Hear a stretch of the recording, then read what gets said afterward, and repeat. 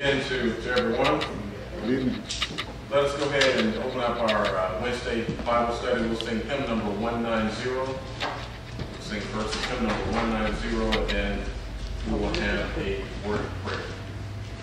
Hymn number 190. Maybe not everlasting note. You have it, say amen. Amen. Let us together say. What a fellowship, what a joy divine, leaning on the everlasting arm. Oh, what a blessedness, what a peace is mine, leaning on the everlasting arms.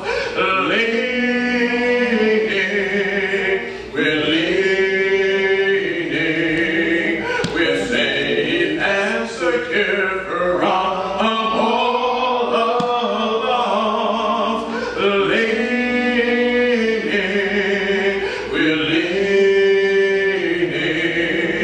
We're leaning on the everlasting arms. Let us go to God in prayer. Most gracious and righteous Father, we come before you tonight, Father God, just thanking you for the opportunity that we have to come together as the body of Christ to study your holy and divine word. Father, we just thank you for that word that you have given unto us for us to study, where we can learn and grow thereby. And Father God, as we learn more about you and about your love, your mercy, and your grace, it allows us to be better children and to be an example and a light to the rest of the world. Father God, we just thank you for your darling son Jesus, who you allowed to die on the cross, that we may have the opportunity to spend eternity in heaven with you. Father God, we just thank you for this time that we have and for the manservant who will come forward and bring us the lesson tonight. And Father God, just give him a ready remembrance of the things in which he has prepared and studied for us tonight, and help us just to be very receptive to your word. And Father God, we know that we should, as we hear your word, we shouldn't harden our hearts, but Father God, we know as that word can convict us, Father, that if we need to, Father, we respond to your word in accordance to what our needs may be. Father God, we ask you to just bless those who are on our prayer list, and my daughter as well, Father God. And Father, we know there are many others who are in need of a healing tonight, Father God. We just ask that you would just be that healer, Father God. Build them up in areas that may have been torn down. Father God, if we have sinned against you, Father, we just ask that you just blot it out of your remembrance, Father God, and that you would remember our sin no more. And just continue to help us to be able to resist temptations that come our way. Father God, all this we ask in the name of your Son, Jesus the Christ, that we pray and ask it all. Let us all together say, amen. Amen.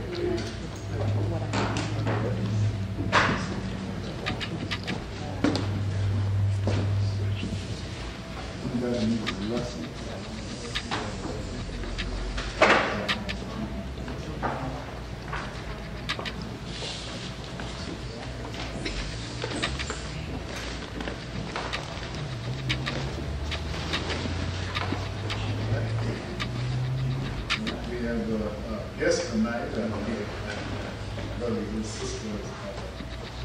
Small daughter, it's good to see you again, sister. Amen. Amen. Amen. And we started talking about the Christian and his influence in the local church on last Tuesday night. And we have been talking about the Christian and his influence on the job, in the community, in the home. And now we're talking about the Christian and his influence in the local church. And last Tuesday night we talked about local church membership, the fact that it was necessary. And then we started talking about point number 2, what must characterize a Christian in order for him to exert a good influence in the local church. 1 Peter 2:9 talks about the fact that we are a chosen generation, that we are a royal priesthood, that we're special people. And the word church, comes from our English word, it comes from the Greek word ecclesia, which means the called out. And we've been called out, we've been saved for a purpose. And we've got a purpose here as Christians. And so we'll talk about things tonight that makes us a really, really good influence. Last week we talked about a couple of points, and now we're on the first page on the right-hand side that says the fact that a Christian life will give evidence that those holy virtues known as the fruit of the Spirit, and they should dwell in his heart. Galatians 5:22. Can someone find Galatians 5:22 for us? Okay, John. We're on the first front page. The Christian church and his influence.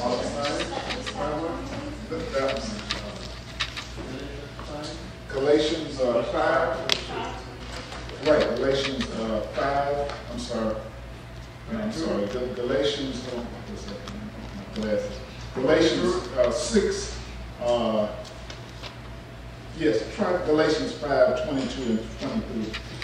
But the fruit of the Spirit is love, joy, peace, long-suffering, gentleness, goodness, faith, meekness, temperance. Against such there is no law. Okay. Those are the kind of virtues that should be manifested in us. And what was the first one again? Love. Okay. Imagine a Christian that's void of love. A Christian that doesn't show any love. A child of God that's void of love. Now, what's the second one? Joy. How important is joy? What's the difference between joy and just being happy? Different. It's Happiness different. and joy is different. Okay. Happiness is based on circumstances. Right. Joy is eternal. Joy is in Christ. Amen. So it cannot be taken away. The only thing, of course, that separates you from joy of Christ is sin. All right. Sister Small. The joy is from within the heart. It comes deep within you. You cannot feel joy or have joy unless it is from deep within you. Okay. All I right. have a joy down in my soul. It is something that Okay. As I said, they work hand in hand. Joy. Joy and love work both hand in hand. If you don't have joy, you don't have love. If you don't have love, you can't have joy. Amen. Okay. All right. Let me see that. Happiness is only temporary, it's fleeting. And when you chase happiness, it just keeps like a bird of paradise, keeps flying away. You get it for a while and it'll be gone, but the joy of the Lord is your strength. It'll sustain you. Happiness is a fleeting thing, and it's like Lorraine said, it depends on the circumstances. Sometimes people look to be happy, try to find happiness with other people making them happy. It doesn't work, but joy is way better than happiness, because happiness is temporary at best. Okay. And like Brother Andrew said, it depends on happiness and what happens to you. You know, you buy a new car, all of a sudden you're happy, you know. You go on a wonderful vacation, you're full of happiness and you're smiling and everything. Until you get the bill. Until you get the bill. So, you know, you meet somebody new, you're infatuated by them, you're all happy and everything, you know. But joy is something you just keep, you know. Shirley Caesar sang a song. She said, "This joy I have, the world didn't give it to me, and the world can't take it away." You know, you can lose the car, you can lose the house, that person that you think you love, that you're infatuated with, they can leave you, but you can still keep your joy. You can still keep your joy. You know, and the Bible says what the strength of your salvation is your joy. So it's important that we have that joy, and it's important that the way our well-being, that we trust in God, and you know, and our whole well-being, we depend on Jesus, because Jesus is constant. You know, right. Things come and go, but Jesus, he's there. He's faithful. He's there for you. So put your trust in him. Not in things, not in circumstances, not in who runs the government, whether we got a Republican, a Democratic president, the independent, it don't matter to me. I still got my joy. But if everything is dependent upon what happens around you, you're all up and down.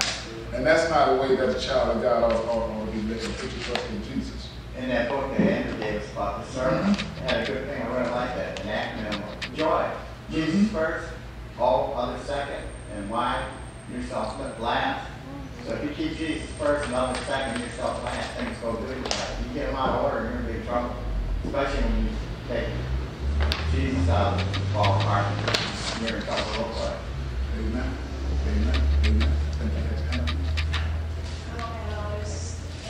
Again, I prayed about joy for about a year or two ago. Actually, about 5 years ago, I decided to stay home with our children, and I said, I'm not having joy in this because they're dirty diapers, and I realized it was temporary, and it made me realize that joy is that place you find yourself when your spirit is in focus on purpose. And once you are clear about that divine purpose and your spirit is focused on the divine purpose, you're always in that place of joy, regardless of what circumstances or temporary things are happening around you. Your spirit is does that make sense? It makes sense. Yeah. And that's where we need. That's where we need to be. And then those are the things. Okay. But then again, the fruits of the Spirit is love, joy, peace, long-suffering, kindness, goodness, and then it talks about gentleness, self-control. All those things should be our makeup, should be the makeup of a Christian.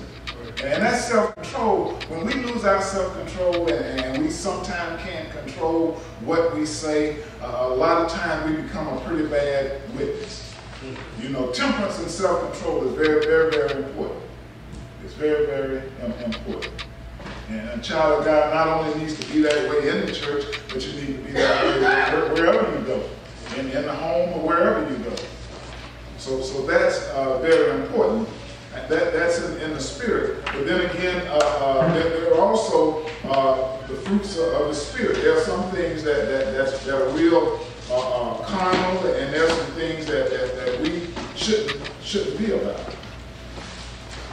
It's like there are fruits of the spirit, and there are some things that are very, very fleshly, the work of the spirit, a lot of evil things. And then it says in 5:19, now the works of the flesh are evidence, which are adultery, fornication, uncleanness, lewdness, idolatry, sorcery, hatred, contention, jealousy, outbursts of wrath, selfish ambition, dissension, heresies, envy, murders, drunkenness, revilers, and the like, of which you beforehand were, just as I also told you in the time past, for those which practice such things will not inherit the kingdom. So those kind of things are fleshly things, worldly behavior. But we being a child of God, the fruits of the Spirit should be manifested in our lives. Wherever we go, the fruits of the Spirit should be manifested in our lives. That's why we're commanded to crucify the lust of the flesh. If you don't, you're in trouble. All right. Because the old man's up and running around again, and you're probably some problem. Okay. If you follow the Spirit, then you put to death sins of the flesh.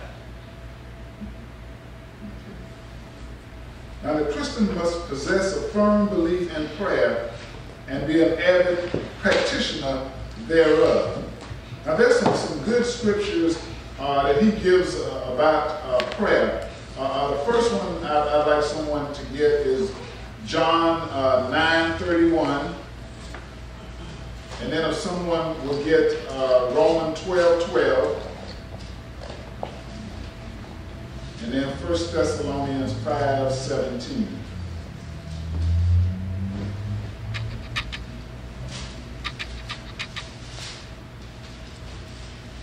Now we know that God does not hear sinners, but if anyone is a worshiper of God and does his will, he hears him. Okay. Now someone have Romans 12:12. Rejoicing in hope, persevering in tribulation, devoted to prayer. All right. And then 1 Thessalonians 5:17, if someone has that. Pray without ceasing. Okay. Now, we should have a very active prayer life. We should have a very, very active prayer life. I was impressed by a friend of mine. He was this older gentleman, and he wasn't in the Church of Christ, but he was one of the neighbors, and he was an old minister. He had a bit of Alzheimer's, and every now and then I would take him somewhere. We might be out to McDonald's, and if he saw somebody in there, they might be limping, or it would be apparent that they have something physical wrong. And that man would always stop that person, hold that person's hand, and pray for him. And that impressed me. He would always do that, And from that, I noticed that I said, that's the right thing to do. Because oftentimes we run into people and they ask you to pray for them, And sometimes you might forget. And when people come to you and ask you to pray for them, there's nothing wrong with going over in the corner or get in a place and hold their hand and pray for them. And I was always impressed with that, the fact that he would stop and pray for people along the way. And I try to make it a practice of doing that. When people say, pray for me, I say, we don't have to wait. You can pray for them right then and there. And I think we should do more of that. Because sometimes people wait until they get to church and they make a request for somebody else. But you can pray for folk, We all should have an active prayer life. I think in 1 Peter 2:9, where it says we are a chosen generation, we're a royal priesthood. Now what was the purpose of the priests in the Old Testament? What did the priests do? They were advocates. Okay. They were people who were priests. Right. Forgive them sin, and they were intermediary between them and God. Right. Mm-hmm. Absolutely. So we're a royal priesthood. We bring people to Christ. We bring people. We pray with people. We lead people to Christ. So he referred to us as being a royal priesthood. So we need to stop. We need to minister to people. Their spiritual needs and other things. So let us not forget how important prayer is. And priests, by the biblical law, they were separated from a lot of things. They live a good life. Yeah. So that's what God commands us to do. And he says, we do, God hears our prayers. Amen. We live right. Amen. And we're special people. We're peculiar people. So we can do more. Active prayer life really means something. And God does answer prayers. And we had some testimonies on last Tuesday where some folk, said some things about what God had done for me. God's always doing good and wonderful things for me. And he's doing a lot of things in a lot of people's lives. A lot of things we just take for granted, But he's doing a lot. If you woke up this morning, he's done a lot for us. And we are to say, we ought to live like we believe it. We ought to live like we believe it. Andrew gave us picking up what, yes, and got some really good material. That book on prayer, I don't know if you have to read it all, but that was a very outstanding book. Really got me to think about prayer. Amen. I used to just keep my prayer life, I didn't want to Bible with God, only important things and stuff, that I seen that, God wasn't worried about giving me presents, he was worried about me being in his presence. And so I got too hung up on asking him things and presents to people and stuff like that when I needed to seek his presence. And so that really turned my thinking in a different direction. Amen. Now, 1 Peter 3:17. This is so important. 1 Peter 3:17 says.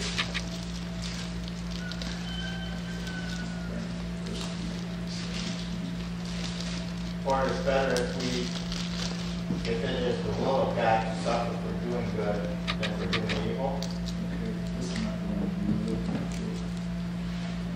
It's the one where it talks about the husbands, the way we ought to act so that our prayers won't be hindered. 1 Peter 3:12. Okay, that's a good one. For the eyes of the Lord are on the righteous, and his ears are open to their prayers, but the face of the Lord is against those who do evil. Verse 7, I think. Is verse 7 is one I'm looking for? Yes, verse 7. 1 Peter 3:7. Did you read that, Brother Andrew? Likewise, husbands, live with your wives in an understanding way, showing honor to the woman as a weaker vessel, since they are heirs with you of the grace of life, so that your prayers may not be hindered. Amen. Amen. Amen. See, that's very important. That's very important. I wouldn't want to be praying and my prayers would be hindered because of the way I treat my wife or because of the way I treat my family. You know, when I pray to the Lord, I don't want to be hindered. You know, I want to be I want to live on the right side of God, not on the left side. So even that will cause our prayers to be hindered. The way that we treat our wives. That's very important. Your prayer life is very important. And that's a spiritual blessing that we have. Prayer, the fact that we can pray to God, you know? And every, look at Jesus before he went to the cross. What about in the Garden of Gethsemane, you know? He prayed.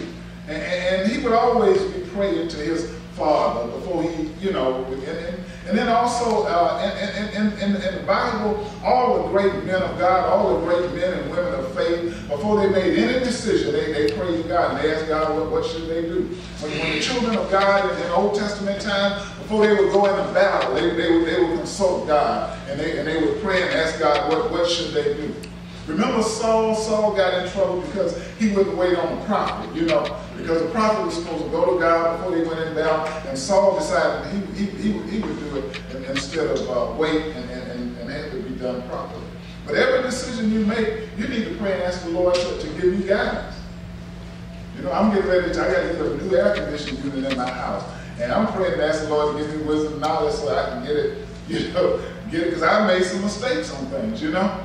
And it doesn't have to be a costly investment, but whatever you do, you need to ask the Lord to give you some guidance and wisdom before you step out there. But oftentimes we do things, we make decisions, we move, and then after we mess up, we want God to fix it. We want God in our prayer say, Lord, please fix this. And it would have been much better had you gone to God at first and had some patience and before you make those decisions. Why do you think sometimes we don't ask God to answer our prayers? What if you're dating somebody, you know, and you like them, and you know deep down inside that's probably not the one for you based on scripture and so forth, and you do it anyway. I know some of the worst situations I've gotten into, the scripture, you know, clearly say, you know, that's really not the thing to do. I've co-signed for people on notes and stuff like that, and I've been stuck with it. You know what I'm saying? Now, don't ever sign for anybody to get a house or a car, because those are long-term things.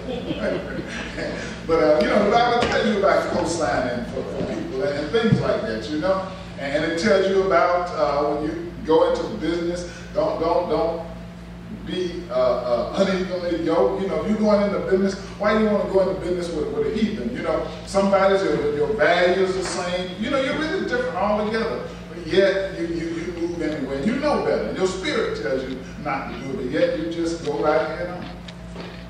You know, sometimes we don't want God to direct us, so we just do what we want to do, and then all of a sudden our prayer is going to be, Lord, please fix this. But go to him in prayer before you make your decisions. And give it time. Give it time. Usually when we rush into things, that's when we usually make some mistakes. But have patience and wait on the Lord. So what was the answer to the question? Why do you do that? Why would he? Because a lot of times we want to do what we want to do, and it might not be in the will of God. And so we go ahead on and do it. I remember when I was growing up, I used to, I don't know where I got this from, but I used to say it's easy to get forgiveness sometimes than it is to get permission. You know, a lot of times I would do things and then a business decision. I mean, you know, since I've been married, I might want to buy a car, and rather than me and my wife really talk it over, I just go ahead on and do it. And then I said, well, I'm sorry, you know, maybe I should have asked. You know, I knew what she would say, so I just went ahead and did it. I knew she would forgive me. So sometimes it's easier we think to get forgiven than it is to get permission. That's probably what we do. Yes? So I was going to say that I think the scripture said that if we walk after the Spirit, we do not fulfill the desires of the flesh. like Paul talked about, that we have, there's the flesh and the spirit is operating. Right. And whichever one that we give the attention to, is what's going to rule. And so I'm saying, if you allow the spirit to rule, it's not only rolling in space, but it won't be as critical as if you're walking after the flesh. As you read earlier, what the acts of the flesh, which are, these are things that we're just doing impulsively. You know, you're at the store, and the marketers know that there's certain items that you put in the front. And you go into the store not with the intention of purchasing something, but because it's just there, and impulse is telling you need that. You know, and so that in that instance you're operating in the flesh and not in the spirit. Not in the spirit. And so I'm thinking if you're walking after the spirit, then it lessens your it helps you with your choices. That's a good analogy. That's a really good analogy. Thank you. Dennis? There's a lot of people trying to stop sinning with willpower, but it doesn't work because Paul says, "What we're to be buried with Christ in baptism, put no man to death." And people that say like the sinner's prayer and they think they're saved and stuff like that, and they have something they can't overcome sin because they haven't been set free from the law of sin and death, but they've been buried with Christ in baptism. And it's very, very important because that's where you die. That's the old man's put to death. And Paul did a whole chapter 6 about that. You know, because, you know, sometimes you remember the Lord should say baptism for remission of sin, which it is. And it's in baptism where we receive the forgiveness of sin, but that's where, by faith, that's where the old man's put to death, killed. And by faith, because Christ raised, will also raise in newness of life. And that's where it happens. And that's the only way you can crucify your flesh is by faith in Christ, by being baptized by it. Having a good conscience, free from serving God in the Spirit. You have a good conscience when you do that, when you obey God, when you're baptized. You have a good conscience, you're able to serve the Lord because He's resurrected from the grave. And that's why it's really important that we taught. Because people are having problems can never overcome the sin of the flesh and then never have put it down. And that's just, and you just can't do it mentally because people are conscious all the time. They never get free from their sin mentally. When Jesus does.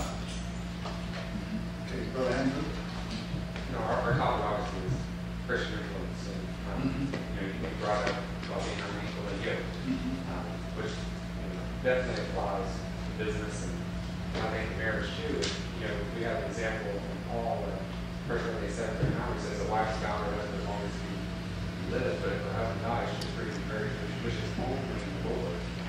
They have an example of marriage. A Christian should never marry a non-Christian. Now they should raise their children that way. But you are not. You are a Christian. You should not give yourself to someone else as a non-Christian. And because think about the influence in my life. You know, I mean, thankfully, you know, my wife's dad did become a Christian like 50 years later after the marriage. But all those 50 years between my mother-in-law and my father-in-law, not being Christian dad affected their family so bad over all those years. You know, thankfully today he's saved, that's wonderful. But that's not always the case. You know, I saw the same thing with my grandmother and my grandfather, same thing happened. And so I think we have to make sure what you just said about being unequally yoked, especially in marriage, Christian influence. We can't let our children, our grandchildren, you know, we have to emphasize about marriage is not to be Christian. Look in the Old Testament, all the examples when God told them not to marry, what, out of the Jewish race and weren't supposed to marry these foreign people because they served other gods and did other things that would lead them away from God. That's what happens. A lot of times, you know, especially women, I think they fall on that, not putting on women. But they get married to a guy and they think they can change it. That's not going to happen. Man, do that. So, I wasn't just, my wife is. I know, but I mean, That's it, like I know it doesn't, I'm just saying, it does happen, but yeah. chances are nearer than none. Because even God says, you don't know whether that man will repent or not, you will never become a Christian or not. That's a gamble you're taking. You're taking a choice. But some women think, because they're all that, they think that they can change the bad habits of a man. And a man, if he finds Christ, he can get set free from the lust of the flesh. But if he don't, he must struggle like Brother Andrew for 50 years. You know, he's struggling with his flesh. He probably did a lot of bad things, but what the law But does. with God, all things are possible, you know, Yeah. because in the scripture it talks about how the wife, she can, her character and her chaste behavior, but that's not the thing to do. But if you're into that, you know, then you have that faith and you live that life in front of him and you pray and hopefully by the grace of God, he will become a Christian. But there's no guarantee. That's not the ideal situation, and that's not the thing that he would have us to do. But the Lord, but there are a lot of cases where it happened, but I wouldn't advise, I wouldn't want my daughter to marry a non-Christian. I think it's like the scripture saying about influence, it's all about obedience. Because you have influence when you're a bad guy. When you're disobedient, you don't have good influence. You have bad, negative influence. So it's about being obedient. And when God gives us scripture, that's like time when we become a Christian, we think we're set free from the law. But God says what? Keep my commandments. If you love me, keep my commandments.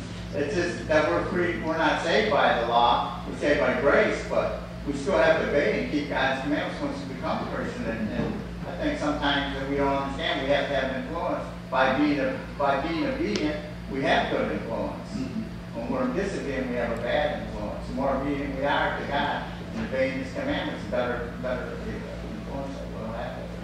All right, what do you got your hand on? Yeah, I disagree. One of the statement he made about, man, being more, but to me, I think that equal in a sense, but at the same time, a woman, in a sense, when it comes down to spiritual, I think it's more strong in a sense than a man. But just out there, I'm not going to make the statement that he made, about the man more, you know what I'm saying? It ain't so, you got to look at that thing regardless of if you teach a person, regardless of man or woman, and they see the truth regardless of what you teach them.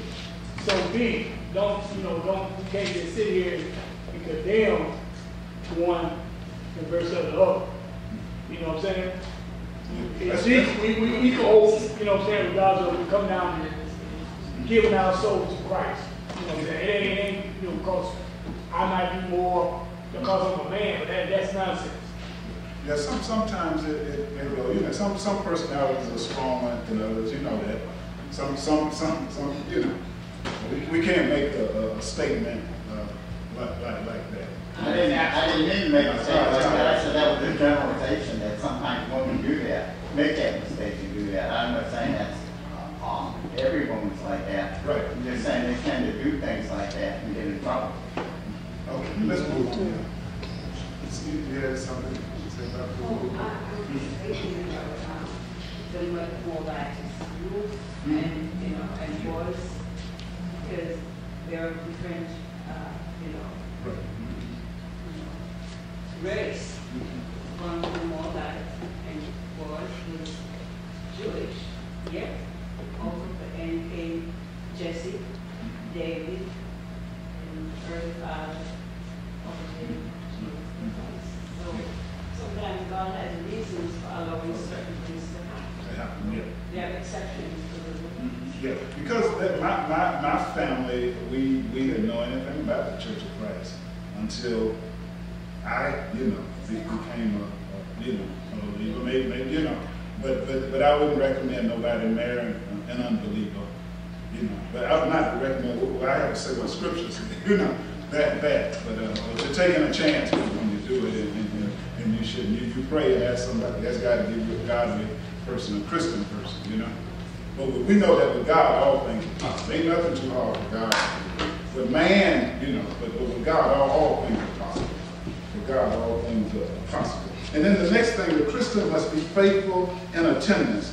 Hebrews 10:25.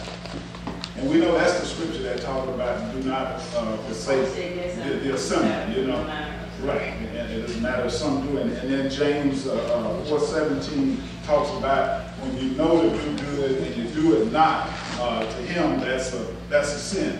So we know that if you're going to be, if you're going to have some influence in the church and on other folks, you need to be in attendance. You don't need to be the author called them the sister hardly ever come, brother and sister hardly ever, brother and sister hit and miss. Brother and sister, we come on special days. what they used to call them, CME Christians, the one that come on Christmas, Mother's Day, and Easter, you know? So we're not supposed to be that kind of way. Amen. We're not supposed to be that way. We need to come to the Lord's church, and we shouldn't be hit and miss. When we do that, we're sending a very strong message to our children and to the people around. We're saying it's not important.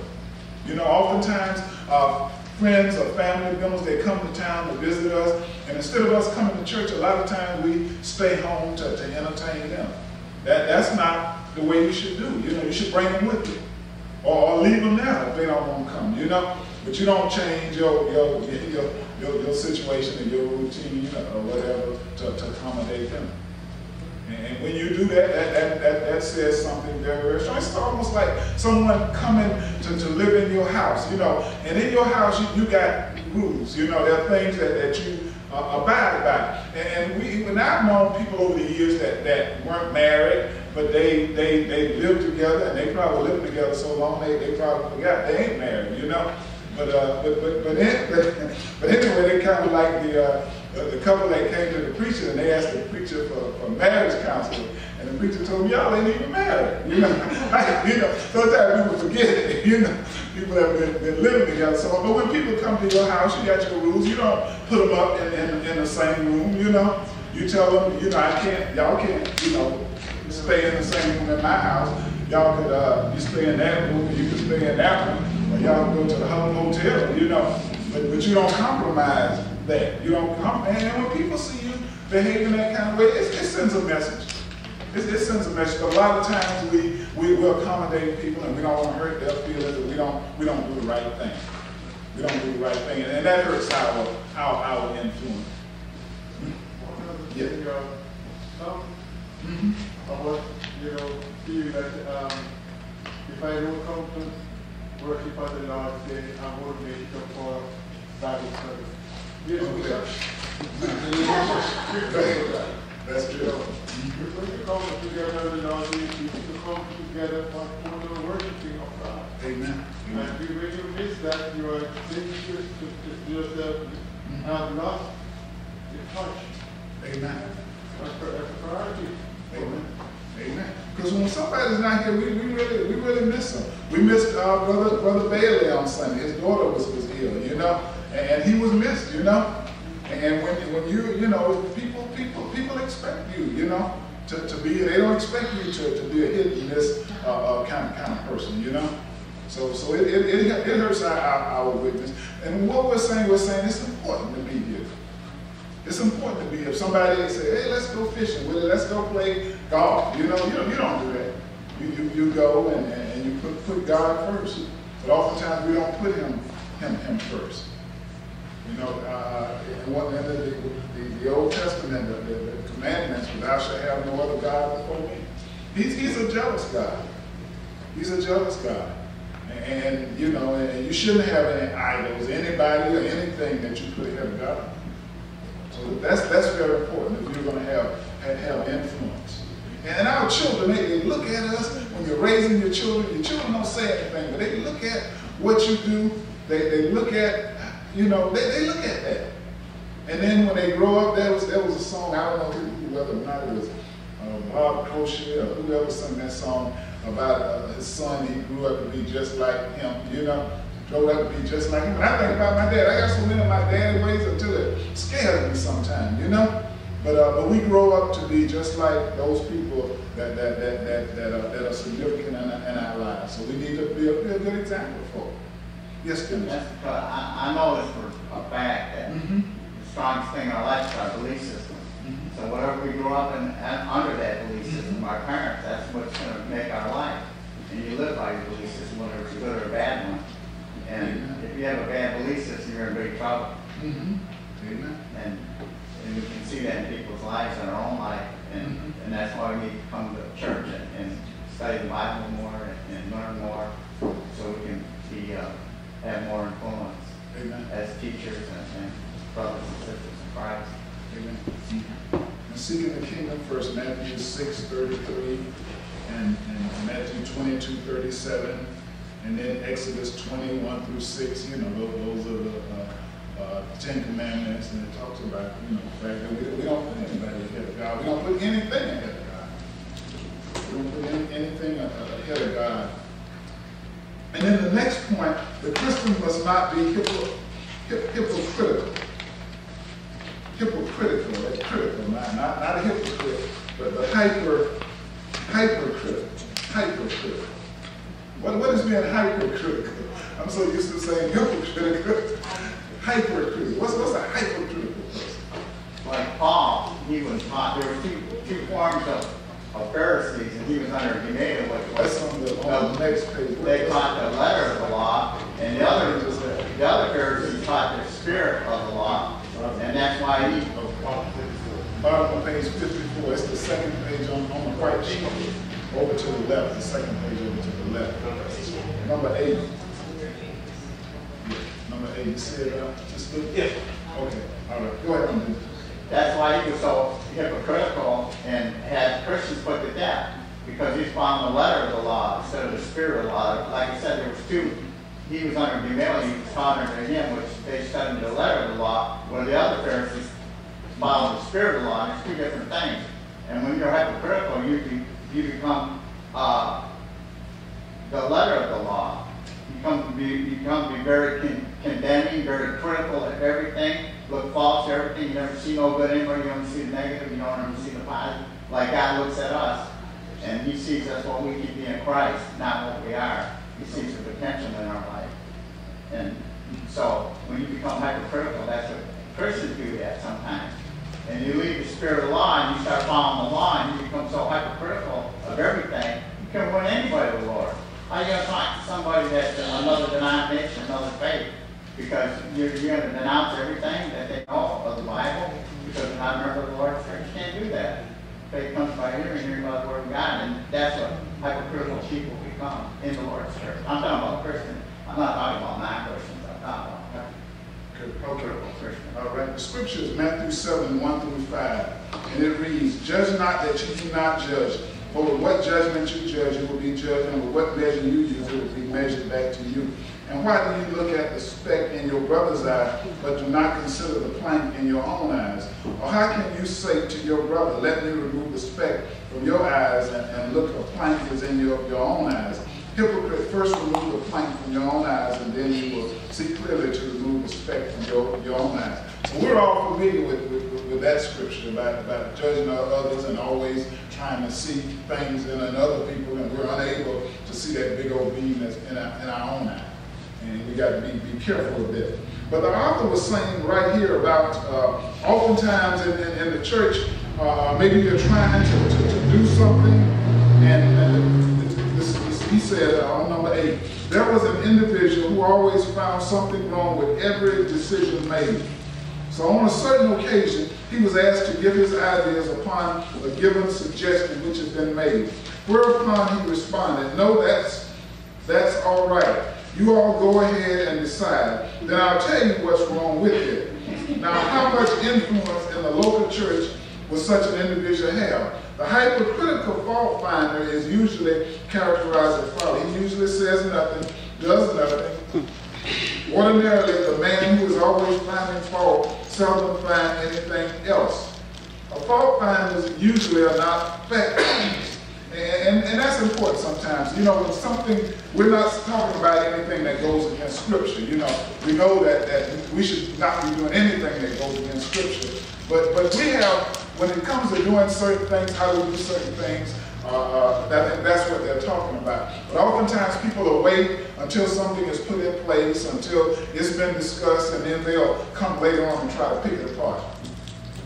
And then when you're trying to, you know, you're having a meeting to try to organize something, and then they don't show up, but later on they try to pick things apart. That's a fault finder.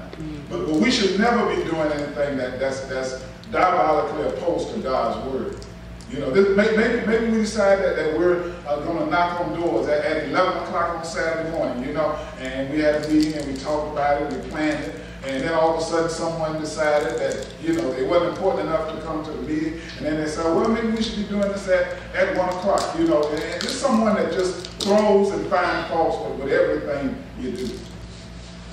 I think it's really funny, well, not really funny, but Paul, being that under being the kind of guy, the letter of the law type before he became a Christian, God gave him 10 commandments, and they turned it into 618. They had over 29 commandments that says, remember the Sabbath day and keep it holy. They had 29 rules that, in order to observe the Sabbath day, just they made up themselves. God says keep the Sabbath, keep it holy, and they come up 29 different commandments of keeping the Sabbath. So that's what happens when you get under that law type thing. And, you know, you got 618. I mean, you can't even keep 10 commandments. It's thinking in your mind boggling 618. They had a law for everything. All right. I mean, it's a good time with it, but I do want to point out that a lot of times when we become members of the body, we think we've bought into being perfect. Okay. And for good or for bad, other Christians have influenced that thinking over time. I mean, we have perpetuated that belief that you become perfect when you become a member of the body of Christ. Right. And so when people become members of the body of Christ and the family, they think that's who they are supposed to be. And so they are quick to point out other people's imperfections in hopes of becoming more perfect themselves. Okay. And then you get caught up in that. I mean, you start to be, that becomes your, that becomes your base, that becomes who you are. And they don't realize it most times. Amen. And you can always find fault with something. God already knows that we're more than our weaknesses. The thing is, we just forget about it. We don't realize that ourselves. And we're all a work in progress. We're all a work in progress. And especially a lot of times you got new babes in Christ, they come in and they're struggling with things. You know, I think about the 2 young men from the mission. You know, the younger man, he's not used to being a church person, you know, and there's a lot of things. We got to work with him and love him and show him, you know, but nobody comes in here perfect. Nobody comes in here perfect. But that's important. We got to have patience with folk. We're a hospital. Amen. Christ is the ultimate healer, but we're a hospital, and that's why Absolutely. He doesn't promise perfection, He just promises healing. Amen. Amen. And some things are easily said than done, you know. It just ain't, it's not that easy. We might just say, well, you know, you smoke cigarettes, you need to stop. You know, but things are not so easily done, you know. And you got to be patient with people, and people got to be patient with themselves, you know. And they've got to stay in God's word. Because we've all come a long ways. When Paul was talking about, you know, these fleshly things, and in the scripture he said, at one time, some of you were such, you know.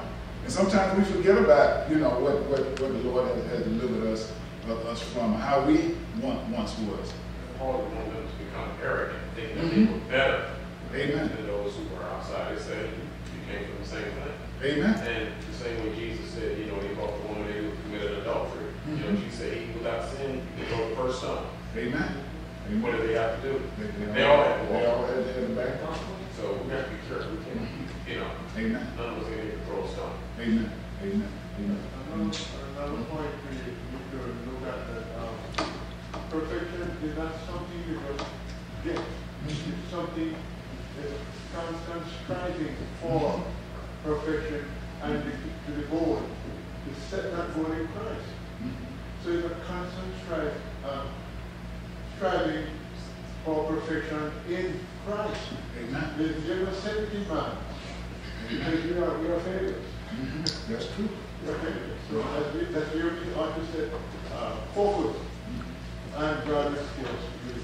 Amen. Amen. And then the next point, number 9, it says, the Christian must be full of faith, optimistic, and a visionary. Philippians 4:13. We all know that scripture. What does Philippians 4:13 say? I can do all things through Christ who strengthens me. And the Christian should be full of optimism. And a Christian that does not have an optimistic spirit, or does not have a faith, does not have faith that things will change and things will get better, he's not a very good, he doesn't yield a whole lot of influence. And we should be, what's a visionary? somebody that look to the future, you know? Absolutely. You know, things right now, we're where we are, but I believe that this is not going to be where we're going to always be, you know? You got to look beyond where you are now. And you got to live by faith. We got to live by faith. My mom used to tell us, remember children, we're possibility people. We believe that with God, all things are possible. She used to always tell us that. We're possibility people, you know. With God, all things are possible. You have faith and you do what you ought to do, you know, you can do anything in life. And a Christian should have that kind of faith. Yes, Mr. I think in the book of Habakkuk it says that when there is no vision, we shall keep perish. Amen. Amen. That's a good scripture. Amen. Amen. Amen. That's the only because the faith is a work, something we got to work at. It's not just, God all gives us a gift of faith, a certain measure of faith, but we have to work at it. Work at it. Wow. Faith without works is dead, you know. Show me your faith, God. Then if you want to change your life, we're going to work it. Amen. Amen. So have faith. Even when it comes to soul winning, have faith, you know. Have faith. Things might take longer than you might want it to take. But you got to have faith. We had 2 baptisms last Thursday. Last Thursday, we had 2 baptisms. You know, the month before that, we had 4 gentlemen from the mission was baptized. You know, we got to have faith. You know, and I've been preaching at that mission for 2 years. You know, but you know, you can't give up faith. You can't say, well, you know, that's a waste of our time, a waste of our money. You got to have faith. You got to keep on keeping on. You know, even a farmer, there's scripture in the Bible that says, if you consider the weather, you won't plant, you know. A farmer won't plant. A farmer thinks about it, you know, you can't think about what present conditions are. You got to go out and you got to be repetitious with it. You got to plant. You planted the seed and you watered it by continuously encouraging your farm. And then God what? Adds the church. Yeah, who gives the increase? Do I give the increase? Do you give the increase? God gives the increase. We sow the seed and water, that's it. So we've got to be optimistic. We got to be optimistic. We got to have faith in the things that we're doing. They're in accordance with God's word. And then finally, the Christian must be friendly. I think as Proverbs say, in order to have friends, you got to show yourself friendly. You got to be a friendly person. You can't be a mean person. You know, some people are just mean. Some people are really not kind, or they're not very nice, some people have bad manners, and a Christian really shouldn't be that way. A Christian really shouldn't have bad manners, you know. All the time people come and visit us, we should greet them, we should smile, we should shake their hand. Now Brother Andrew, he does that very, very well, you know. Every time somebody comes in, Andrew would make it a point to introduce himself and make him feel good. You know, a lot of folks have said that this is a friendly church. But being friendly is very, very important, and not to be phony either, you know. Now there's some people that got a nice fake smile, and you can tell that it's a fake smile, you know. But there are people, we should be genuine, and we should really care about people. It shouldn't be fake, and it shouldn't be phony, and it shouldn't be play acting, you know. We need to really be friendly people, really concerned about people. It's very, very, very important. Because Jesus was a people person. Jesus, oftentimes when people were trying to get Jesus, his disciples said, well, send them away, you know. But, you know, little children, he loved children, he didn't care what kind of situation a person was in, what kind of illness, he would touch them and he would, you know, and he would connect with them. So we ought to be friendly people. Christians should be friendly people. Christians really shouldn't just be mean, inconsiderate people. Even your neighbor should say that you're a friendly person. You shouldn't be one of those people that don't want anybody to walk on your grass and all that kind of stuff. I've seen people like that. A kid throw a ball on the grass and they just go nuts. You know, little things like that. We don't, you know, somebody walking their dog and he uses the bathroom on your yard. You know, you just go crazy. You know. I remember when I was a kid, this guy had this lawn, right? And this really nice lawn. And the kids would run off over the corner with their bike. You know this idea? You come up with barbed wire and the cement and stuff. The kid would have fell on that and probably would have killed him. I mean, what's that? Yeah. You want to over your grass and put the movie cap on there?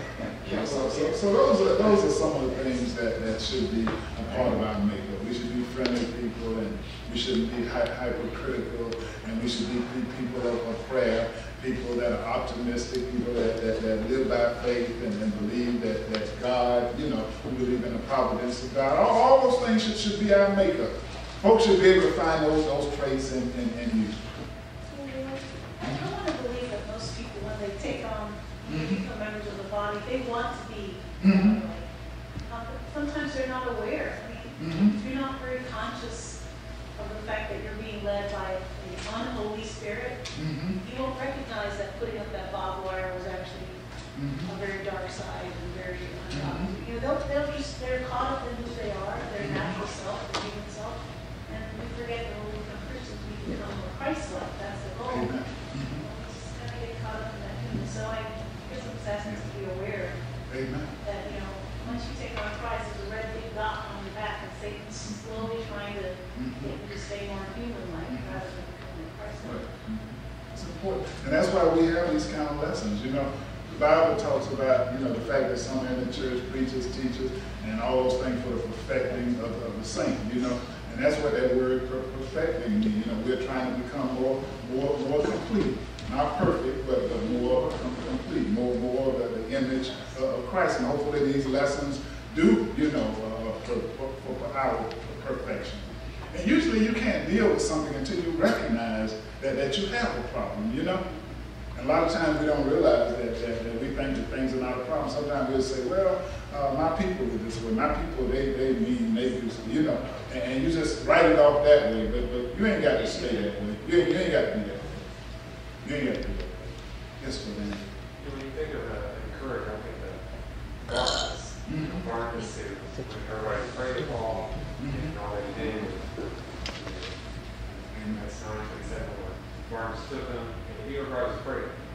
You know, and they brought the apostle clarity of how the great things he's done, he's preached over in Christ, and how he opened doors for him. Amen. You know, a person, you know, I've met a few people in my life that were just so good at encouraging others.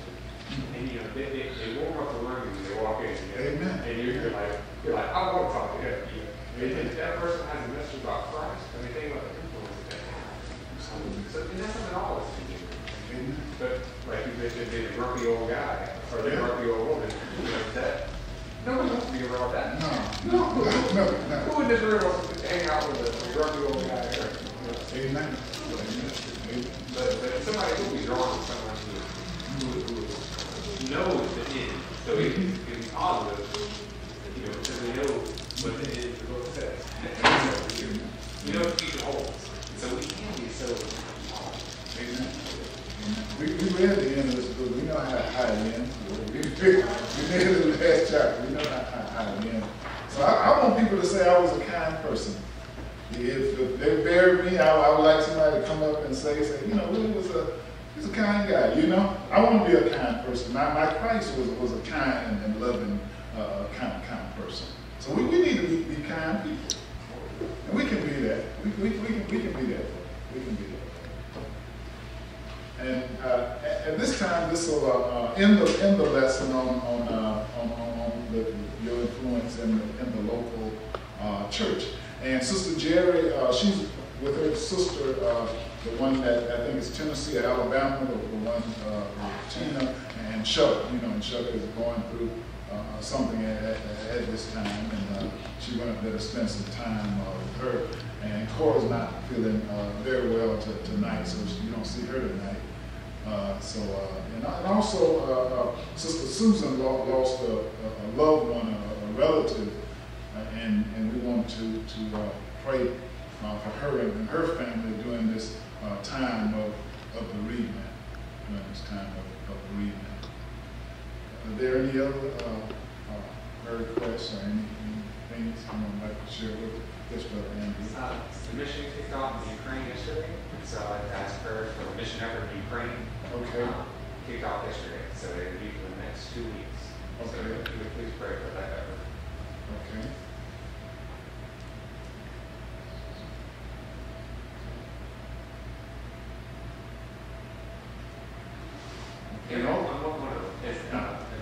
dear friend of mine, Dina, it's a guy, and his wife, Rita was one of my translators for years in Ukraine. They had a child, with the Christians, they had a child from a Christian family. They had a child just 2 weeks ago.